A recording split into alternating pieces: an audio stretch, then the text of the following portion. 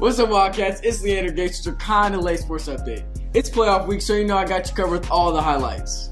Starting off with football, your Wildcat football team faced off with Mojave on senior night. Needing a win to make the playoffs, Cody Summer got the Cats off to a good start with the 6-yard touchdown run in the first quarter. The Wildcats led into the fourth quarter behind a strong defense.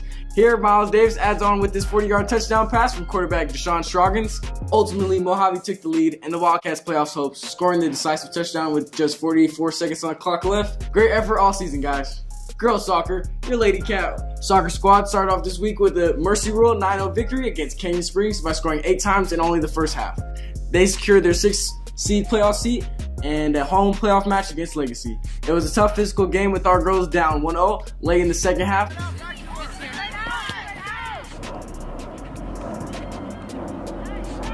Leslie Garcia found Maria Hernandez up the right wing, hitting the tremendous equalizer from distance. Maria's goal sent the game into playoff overtime,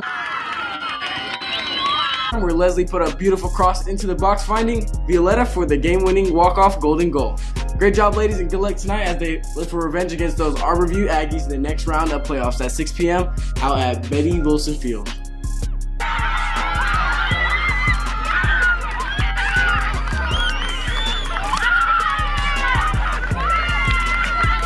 Now time for volleyball. Girls volleyball closed out their regular season last week with a strong 3-0 victory over Bonanza.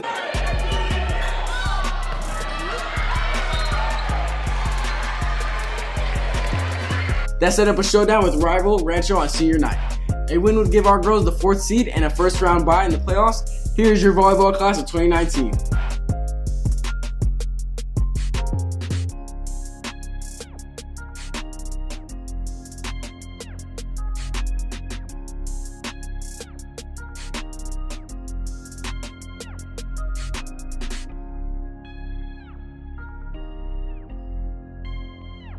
Sarah Brooklyn Stone ran the offense with 39 assists.